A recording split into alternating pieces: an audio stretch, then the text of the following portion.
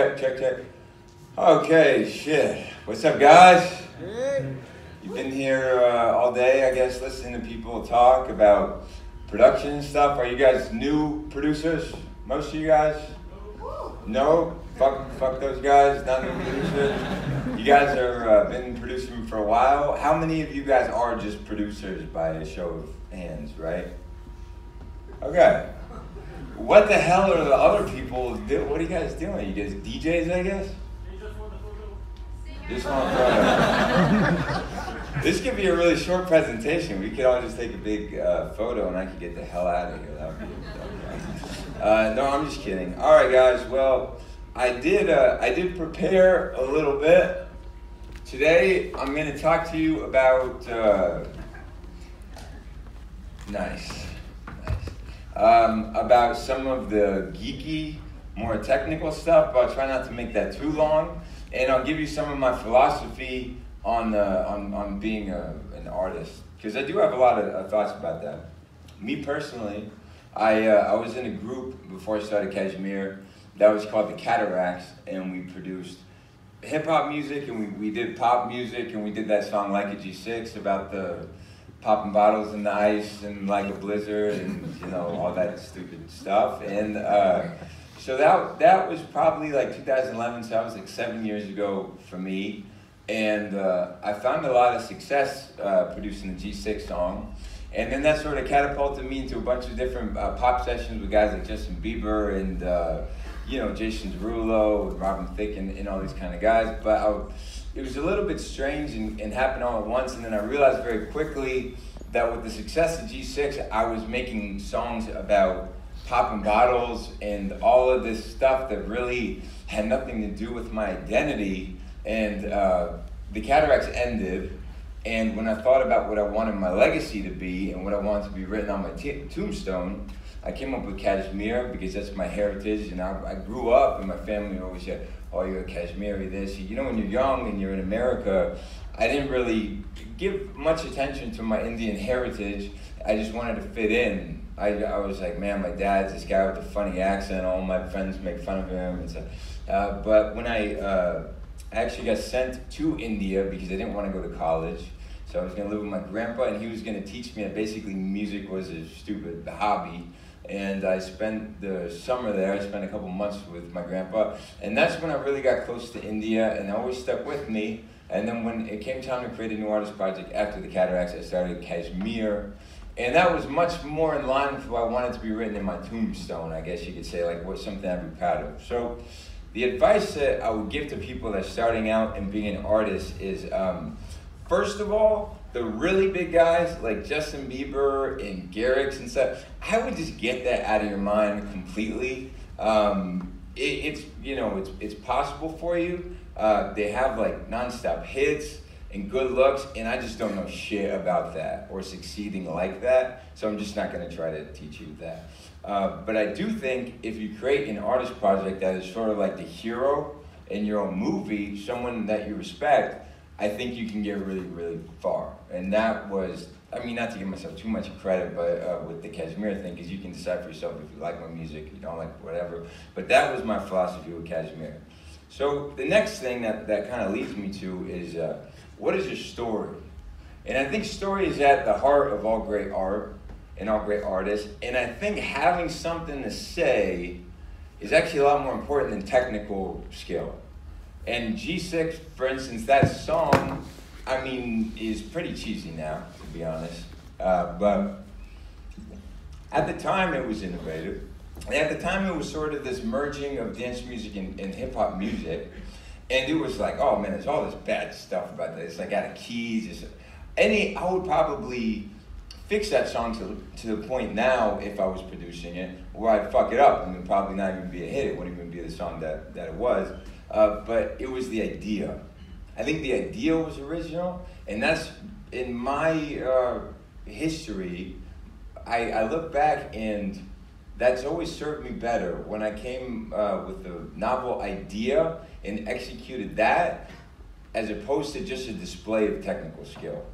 And there was a song that I helped produce also called Tsunami, and that was the same idea, The idea was I wanted to look at the DJ like he was this military leader, leading this army of people in the crowd. I saw it in this unique way.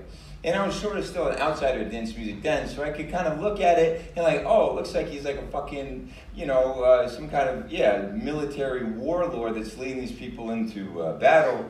And originally, Tsunami actually, before the drop, it said, "This is Sparta!" And then the drop happened, but we later changed that to Tsunami. Anyway, that's just an example. I think a novel idea is more important than technical skill. Another thing about telling a story, I hear this get thrown around a lot, that, oh, is this relatable? Am I making something that's relatable, or does it sort of fit what's going on? I think that's total bullshit. I think when you think about artists, you're not really interested in, if you can relate to them, you're interested in their story.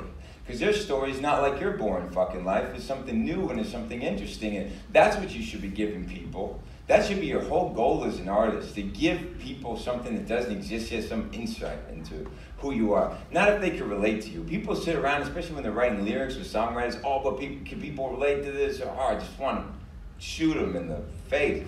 Because they just come up with the same generic stuff all the time. Because they keep compromising. And that's something you have to avoid. But yeah, okay, so this kind of goes on what I was saying. Don't look at what's happening in the music scene. Look at what's not happening and what's missing that you have. And for me, with my project with KSHMR, at the time when I started it, big guys were like Avicii, all these Dutch guys with the same haircut, and everything was happy, and it was just like this really, euphoric sort of music. And I thought a really cool counter to that would be something dark and sort of cinematic and sort of like the anti-hero to the scene. My whole sound has changed a lot since then, but that was the original idea. And I think that's a good takeaway, to see what's going on, and whereas other people see what's going on and try to do the same thing, see where there's a kind of a gap there that, like, on a human level, people would like, but on the surface level is missing. That's kind of another goal, I think, as an artist. I'll help you. About your music story, I think your music should tell a story, not like a literal story. I mean, we're making dance music, let's not get ahead of ourselves, we make a lot of instrumental music, but I think that if you make dance music, even instrumental dance music, with sort of a story in mind that you're picturing, you'll have a conviction that the listener will hear. And for me, dance music, why I love it, and why I finally, back when I was young, I was just into hip hop and dance music. It seems super cheesy to me. Eminem even said, nobody listens to techno. And I was like, oh, totally. You're totally right. Nobody listens to this shit. And the reason I fell in love with dance music is because I started to see the story. I hear this whole instrumental track, 6-minute song, and I just picture this whole story in my head. Now, the guy who made the song, maybe he's not seeing the same story as me. I'm not seeing the same story as him. But if you make music in that way, it will somehow come through. That's what I found. So yeah, good melodies tell a story. And Secrets, I have this melody from Secrets here propped up, and I was going to tell you about how that kind of makes me see a story. And maybe I'll do that later if there's time. I'm only got 45 minutes. Things that will help you as an artist. It can be really hard to understand yourself. I think, I don't know how people get it right the first time. I had the cataracts, and I got to figure out when I started KSHMR everything that I didn't want to do. Because I think that's really important when you're deciding who you are, almost more than the things you can list as defining you. Having a big list of things you won't do, you're not going to do some cheesy bullshit. You're not going to do, 128 like the rest. I do 128, but you don't have to do 128. You got to decide what you're not going to do. That's almost as important as having an identity so that you don't fall in line with everyone else. Because the second someone gives you a little attention, if you haven't had it before, you're going to be so quick to do whatever they think is best for you. Oh, you're going to put out my song and spin it and whatever. Well, okay, you want me to make this because this is hot right now? I'll do it. Fuck that. Have a big list of things that you won't do and stick with that. That's an identity. That's at least the start of an identity right there. Listen to your friends. Another thing about, I said it's hard to sort of understand yourself. A lot of us want to be a certain person. We have idols, we want to emulate them, that's okay. That isn't going to reveal what makes you special though. And the way that you can reveal what makes you special, you can have your friends around you. And while you're busy trying to mimic the people that you look up to, you might just accidentally make something totally unique and awesome. And having your friends around you, in my experience, has been really beneficial because they'll stop me and they'll say, no, don't fix that. You're trying to fix that, make it sound like something that you've heard before. Leave it as it is. That's a beautiful accident. And you should leave it like that. And that, you know, with the G6 song, it's the same way. I have my friends with me, and I probably would have changed that song if it wasn't for them. So thank them for my house and my car and everything else like that. If somebody says, listen to feedback. The universe really does have a way of letting you know when you're doing what it wants. You'll start getting more plays. People will start answering your emails. When you stumble upon what connects about you, you just gotta wait. And if you're not getting it yet, you probably suck, you know? I mean, you gotta accept that you're gonna suck for a long time, or you're just gonna suck in the sense that you really haven't figured out who you are, and that's not coming through quite yet. You will see other artists get big and not understand why. That's okay. Don't let that confuse you. Don't see guys putting a helmet on and making a big career out of it. No, that's not this to anybody or anything. But don't let that confuse you and make you rethink your whole identity. Other people will get successful. You're not gonna like their music. You wanna understand why. Fuck it. Seek to understand yourself and better communicate yourself and your music. Your fans will come. You might have 1 million fans, you might have 1,000, 10,000 fans. You'll have 0 fans if you're nobody, if you have nothing that you stand for. But you could die happy having the fans that you deserve by being yourself. And those fans will stick with you, too. Okay, things that'll help you as an artist. Try making songs with original vocals as soon as possible. I've made a lot of different tracks. Some of them have been instrumental, some of them have had vocals. The ceiling on the songs that I've done with vocals is so much higher with Secrets and Wildcard and tracks like that. Those have G6, those songs just have a higher ceiling. And I think a lot of producers, because what we do is so geeky and solitary, one reason that we're attracted to producing is because we don't have to socialize.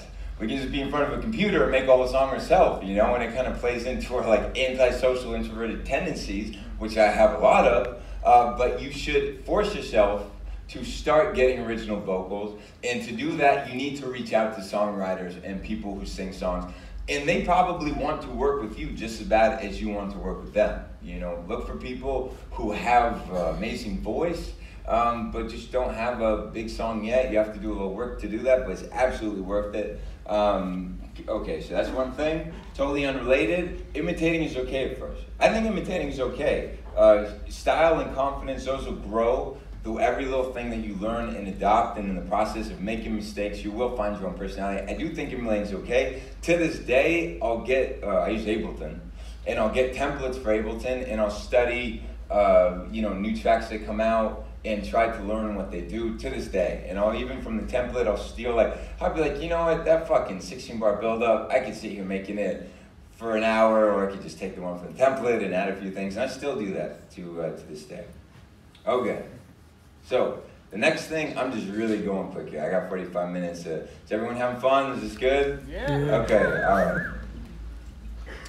right. When it comes to music theory, I had a whole bunch of other shit written down with Roman numerals and stuff. I deleted it all because you want to hear about that. You're not going to remember that. It would just be like a jerk-off session for people who already know it. I learned everything online. Try these sites, Hook Theory and Chordhouse. Hook Theory is unbelievable. It has every big song that's out, and they break it down into the chords. They just show you the most important part, which is the chords, and then the melody. And you just get to see what made your favorite song, what made a big song, what made a catchy song. You just get to see it and learn from that. It's an amazing site. Don't be intimidated by music theory. All chords are just based on 3 notes. You know, there's 7 notes in a scale. It's not, it's not that hard. I mean, I say that, but seriously, for pop music, it's not that hard. Song structure, this is getting a little geeky. I was gonna talk a little bit. Okay, I tell you what, I have a few things I could show you. I probably don't have time enough for all of them. I could show you like the kind of structure, melodic structure of that song. Secrets I did with Tiesto. I have the part of Carry Me Home, it's my song, that I have in Ableton to show you that stuff. And I have the drop from Power pulled up in Ableton. You know a song we did with Hardwell? Is anybody in particular like any of those? If I was to pick one? Power. Power. Power? Power. Okay, of course we're in Europe. I'm like dun dun dun dun dun dun dun dun. Not too push the box or anything. Okay, so I'll just quickly go over some before I open that project. Some of the advice that I would have for just creating development in your tracks. So we're getting a little bit into the production side of things.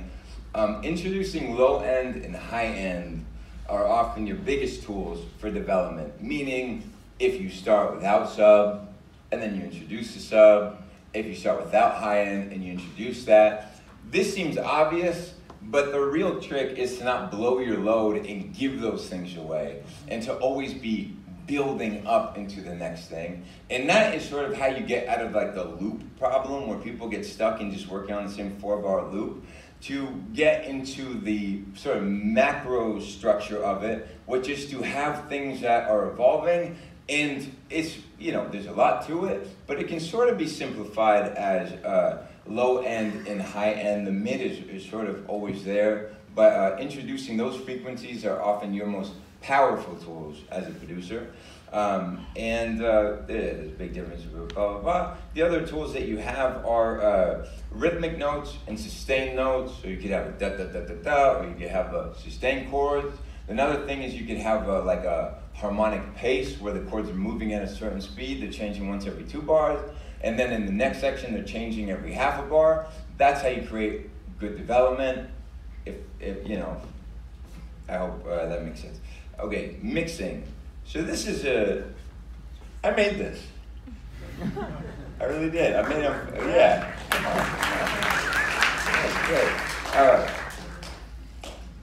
I don't think I made this metaphor up really, but I did make this on Photoshop and I'm pretty proud of it.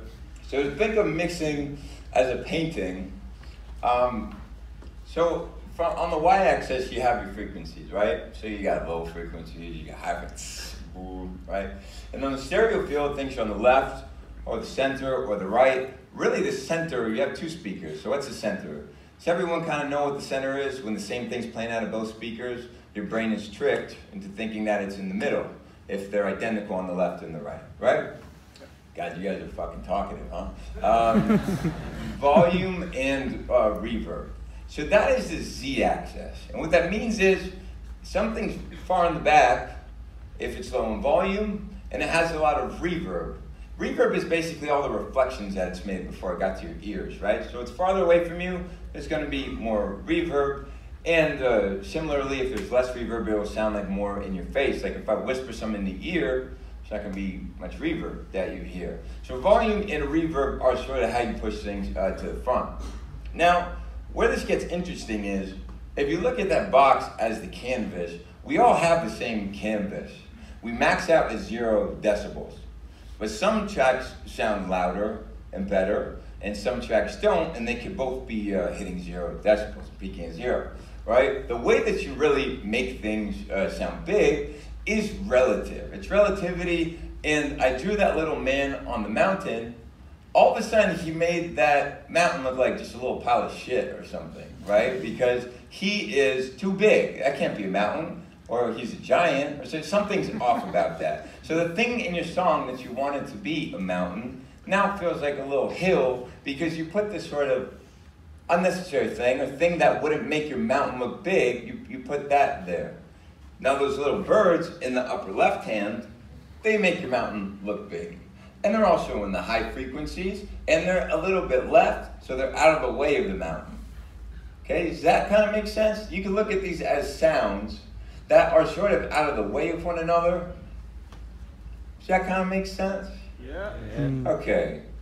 Right. So that's how we can make things sound louder and better, although we're only afforded the same canvas. We all get the same canvas, but you can make things sound better and bigger, and you can space them out. Now, for a nice painting, not everything just needs to be totally separate. Things can blend in. If everything is totally separate, it wouldn't really look like a real painting, because it's like nothing's living in the same world. Like, that light is not separate from me. It bounces off of me and it changes my skin tone.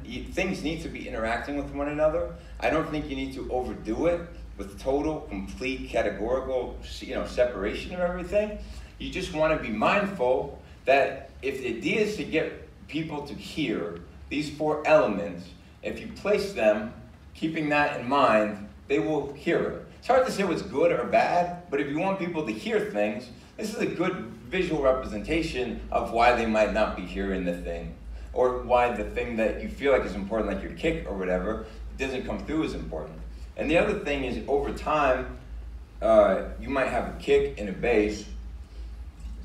Those things should both be in the song, no doubt. You should have your bass, you should have your kick, but that sounds like an ugly picture because they would all be along the bottom end of the frequencies, the bottom of our mountain, the kick and the bass. So you also have a painting that can change over time. And you do that with sidechain, where the kick happens, and then the kick gets out of the way, and then the bass comes in. So you can have a painting that doesn't just change to X, Y, and Z, but it changes through time, of course. Yes, quantum physics and all that stuff. No, we're just making EDM music for we can. Basic advice. The perfect sound. Fuck the perfect sound. Well, this is just me. Because I got a lot of geeky friends who can sound design well, but really can't make a song. And it's like someone with a huge vocabulary who you can't bring to parties because they have no idea how to hold the conversation. I know a lot of people who are really good at designing like the perfect sound, they're really brainy about it, but don't make a lot of songs, or don't make a lot of good songs. Honestly, I go through presets.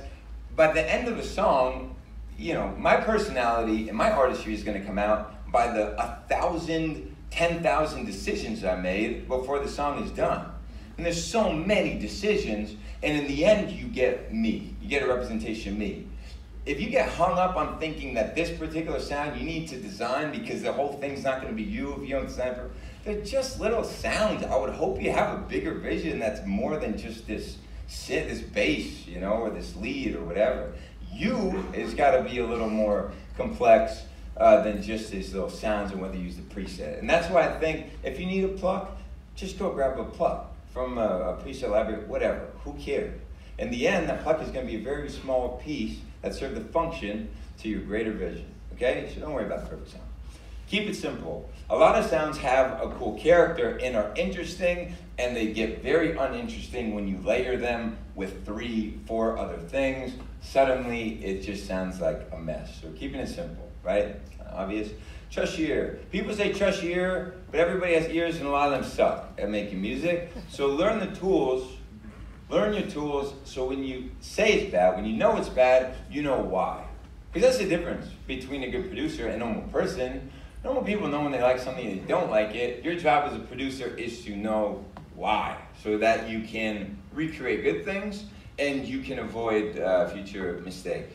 So yeah, sure, trust your ear, that's true, but you definitely need to train your ear, and you gotta understand how to get the results you need. It's just as important. Go easy on your brain. This is a trick that I use a lot now, where I'll take a project that's become, full of hundreds of tracks, and it's got to drop, and it's got to break, and it's got to build up, and I'll separate these into 2 or sometimes even 3 projects to make it easier on my brain. So the drop now is only 12 tracks. And what that does is, it makes you think creatively again. Like in the beginning, when you first started that project, you were thinking creatively. And then when it got to 100 tracks, you're just juggling this math equation in your head. And you probably, in a lot of cases, you just want to start something new because you're like, fuck, that just sounds like such a hassle to have to go through that thing and to finish it. So you might even avoid it completely. So to avoid letting good songs die and to keep your brain fresh and imaginative and creative, go easy on it. Understand that you and your brain are like 2 different things. You want something to happen. Your brain is this muscle that is gonna help you or not if you treat it right. So that helps to simplify things for your brain. Okay. Woo! How was that?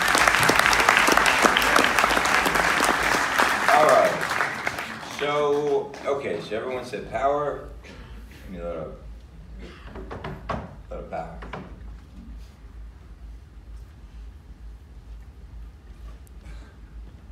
Then we can take questions. You can tell me what you want to talk about. I'll tell you why I'm not going to talk about it.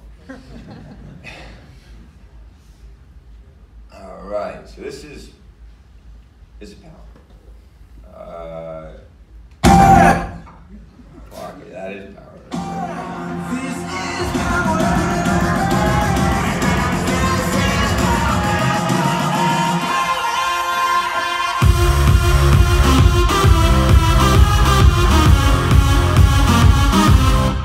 Okay, you know the rest, whatever, or you don't, or who cares. So yeah, the kick, I just took it from SoundCat. How many people use SoundCat?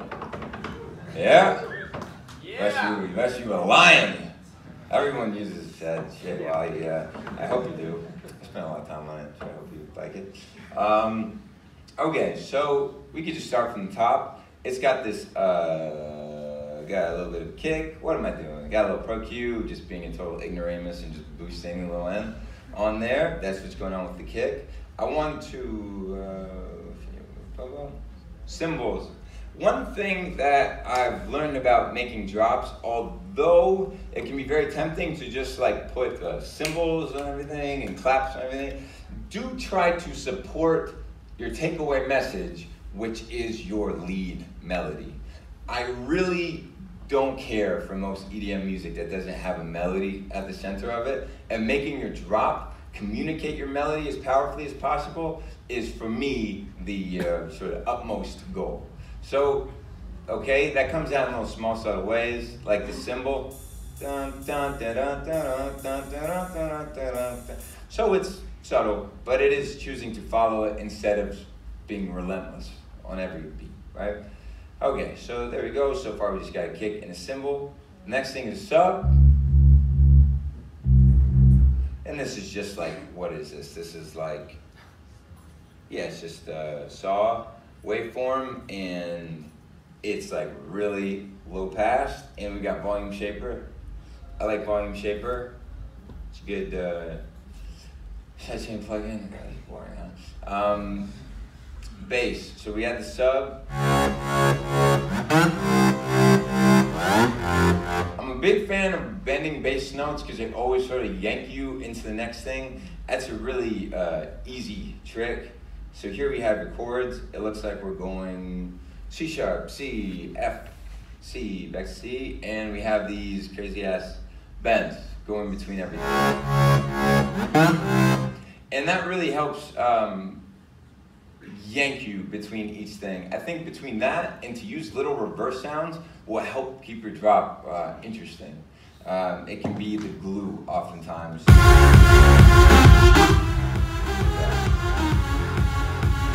So, okay, so we got that bass. We have, I made another song called Back to Me, and I was lazy, I just took the white noise from there. What the hell is white noise? That was gonna know.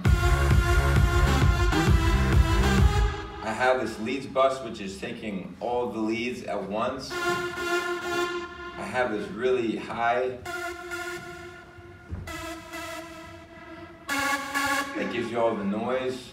I know we were talking about noise and how important that is. Oftentimes, if your drop sounds kind of uninteresting, you can add just like a layer of white noise, and that might do the trick. On the leads bus, let's see. We just got a little bit of EQ, just cutting off the lows. We have, so what's LFO tool, the volume shaper as well. I don't know why I need 2 side chains. Who knows? So we have another thing that comes up. I don't know how many of you use Ableton. A lot of you guys. I would be conscious of the fact that Ableton's timing can get off. 10 minutes? Okay. Ableton's timing can get off, especially when you have a lot running into it. And to feed in MIDI into your volume shaper or LFO tool or whatever will keep it on time. The way that I'm doing that here is I took this MIDI that's playing on a beat like that, and then the MIDI gets routed to the volume shaper and the LFO tool, and that keeps it on time. Okay, anyway, small little fucking whatever. There is a harmony also.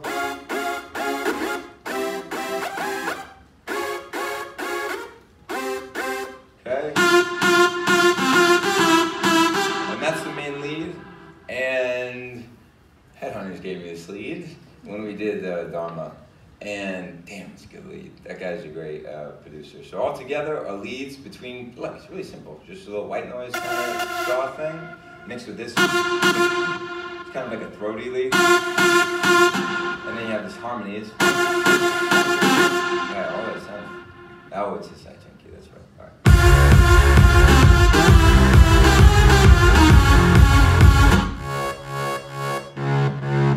So yeah, you have this little, these dirty basses. One of them is more mid. This guy's give you a little more of the high end. Right? I don't know. It's an EDM drop. What do you expect, guys? I mean, it's, you know, yeah. But it's the melody that counts. It really is the melody that counts. There's just not enough time to explain what melodies, what makes a good melody. I have philosophy on that, but not 10 minutes worth of philosophy. What about questions? Good questions.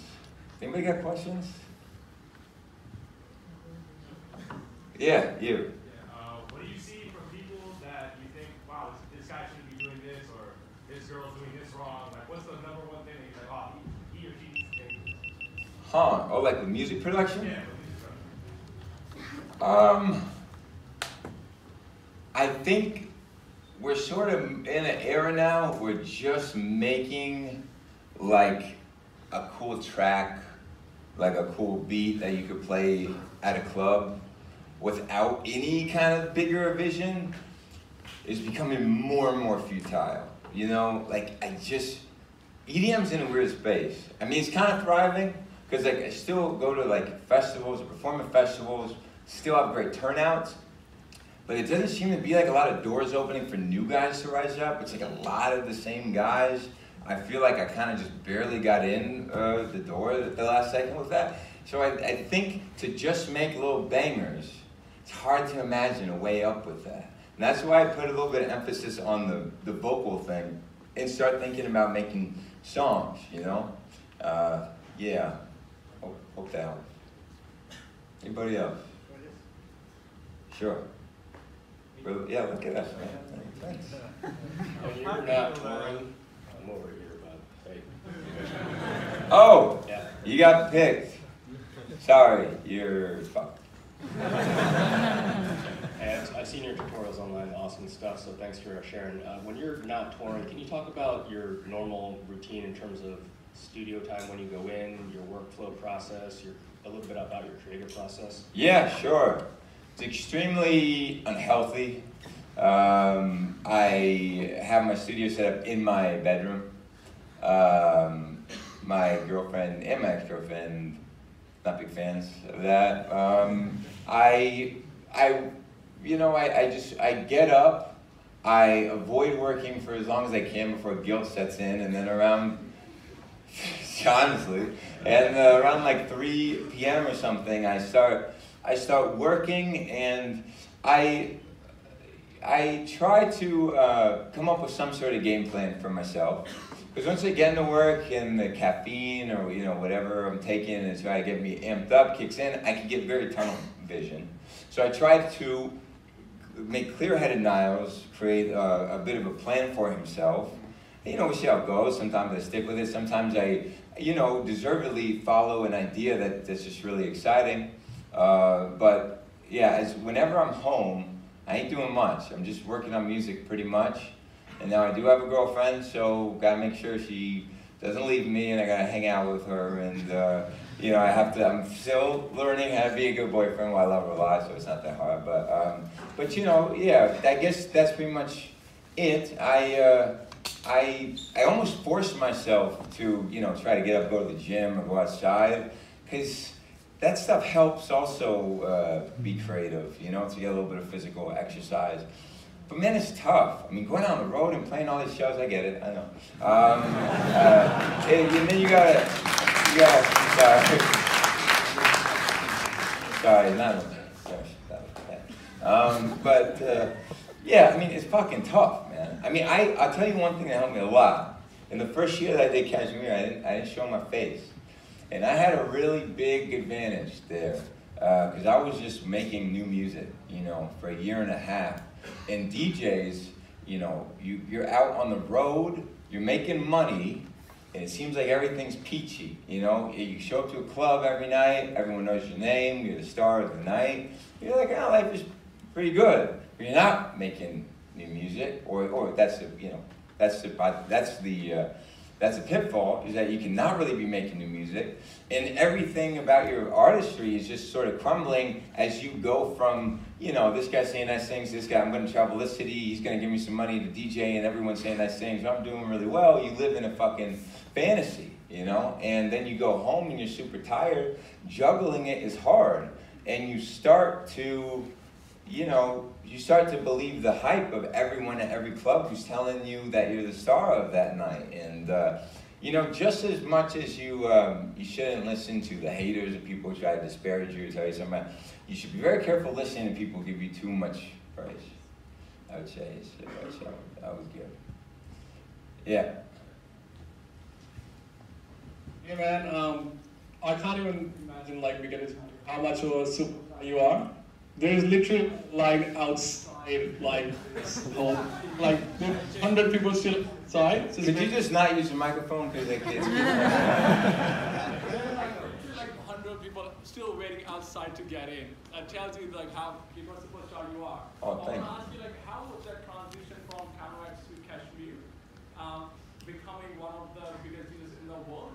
And can you also give us 3 golden tips for every producer and every upcoming artist? Yeah, I tell you, it was a big leap of faith to start KSHMR. When I told my managers, we have found the good, you know, financially found some success in the Cataract. And it was obviously dwindling out, but people are often scared to abandon something that's making everybody money. So it was a big leap of faith. It was just really me following my heart. I had this sense of impending doom, like, I'm gonna stick to this thing until the Titanic really sinks. And then I'm not gonna be able to live with myself, you know? So I started KSHMR, and I kind of faked the confidence. And I looked out my whole team in the eyes. I said, this is really gonna work, I believe in it. And I'm pretty sure they were faking it too, and they looked at me and they said, yeah, absolutely, you know? Yeah. Yeah, it was the same team. I stuck with those guys. Those guys, when I first met them, really didn't know the first thing about music management, and I love them. I mean, my tour manager, he didn't know the first thing about tour managing. He was just my friend from back home. You might say it's a problem. I hire a lot of my friends. It sucks because I can't fire them. Not easily, anyway, you know. And trust me, I wanted to. You know, the great thing is that you're surrounded by friends also. I mean, if you're going to be doing this every day, some guy you found on Craigslist, I don't know what you use here, but some guy you found on Craigslist or whatever, it's going to suck, you know. So your friends will be loyal to you. They'll stay up with you late into the night. When you're excited about a song, you need someone to hang out with you in the studio at 4 a.m., they might just do it, you know, because they're really invested, just like you are, you know. So that's a good thing. I forgot the rest of it. Three tips? Yeah, 3 golden tips. What, these weren't good? Fuck, man, I spent an hour talking about these tips.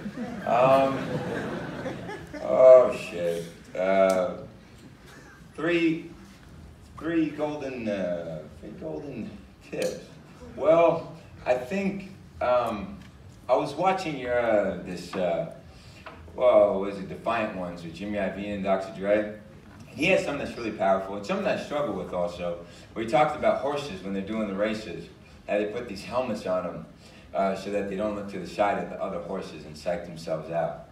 You know, it doesn't matter what this guy's doing or what that guy's doing. You gotta remember what you came for, what you're here to do. And it's tough, you know, because you'll put out something you think was gonna be so great and no one gives a shit about it.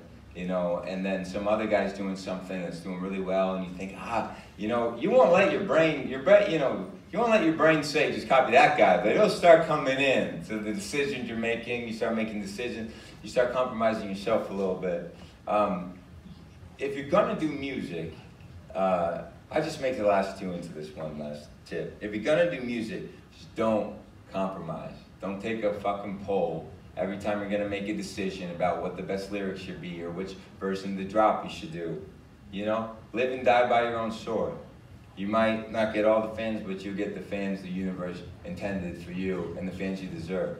And hey, if you're a really uninteresting piece of shit person, then maybe you deserve 0 fans, and that's what you'll get, you know? But my gut tells me, like you seem like a decent guy who has an interesting story to tell, if you just find the right way to package that, hone your skill so that you can package it correctly, you'll find the fans that you deserve, and you'll have a good career. You'll be happy that you're in music, you know? You won't wake up every day like, man, this is just another job, you know? 'Cause I see people in music that do that. It's like another 9 to 5, man. I was one of those people. Trying to come and wake up every day, come up with a pop song, hip-hop song, you know? Fuck that, you know? Now I got something that at least I could cry, you know? I think about my grandpa, and I play, there's one song in particular, John Moo, and every time I play, now he passed away, and I think of him, and I almost cry every time I'm on stage, you know? It means something to me. So I'll be up there with my eyes closed. I don't even look at the crowd. I'll just be up there to dancing my ass off, thinking about him, you know? That's what I signed up for. That's the hero in my movie that I saw when I was a kid. You know, we all have to compromise a little bit. We don't all get to be the hero, but you try. You try. You know, do not let the kid version of you down. That's my advice. Yeah, sure.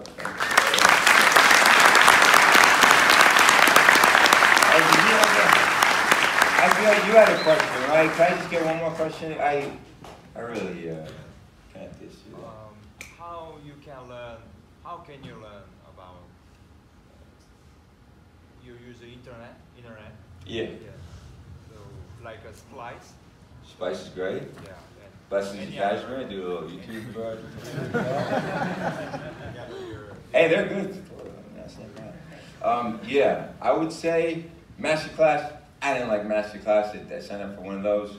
I do. There are a lot of good YouTube tutorials. And the kids who recreate these EDM songs, fucking weird. I mean, I'm like, man, you're really just spending all this time just recreating a song, you know? There's a lot of that now. But they're really good at it now, and it's cool to see, you know, it's the closest you'll get to be like, seeing how some of your favorite songs got made. So like, I'm really not above it. I'll go watch some kid's random ass YouTube tutorial with like 500 views on it, and like study it and sit there and try to figure out. But yeah, the internet is, it's got it. Everything you need, and porn, so, you know. Yeah.